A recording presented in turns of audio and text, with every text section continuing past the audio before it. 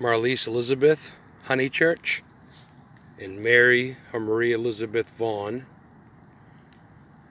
And there was another child, and then the killer's child also as well.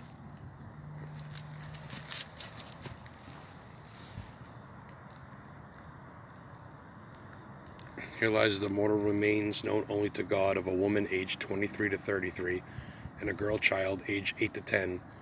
Their slain bodies were found on November 10th, 1985 in Brook State Park, New Hampshire. May their souls find peace in God forever's love. I left some pennies here on the grave. Probably about 25 degrees here in New Hampshire, but took the trek out. Hey Jay, something off the bucket list. We went by the state park where they were found in the barrels back in '85 and in 2005.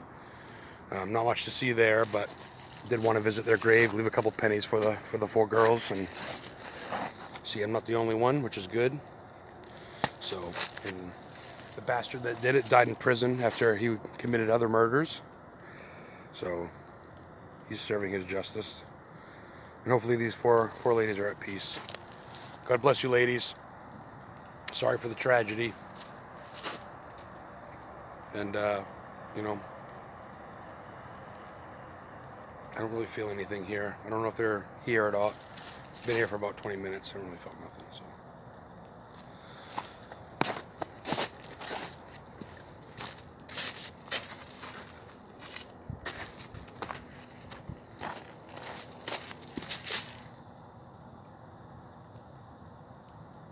All right, a little documentation. God bless you. Be well. Happy New Year. Hopefully you find your solace. If you are here, hopefully you can find your rest. Thank you for your time.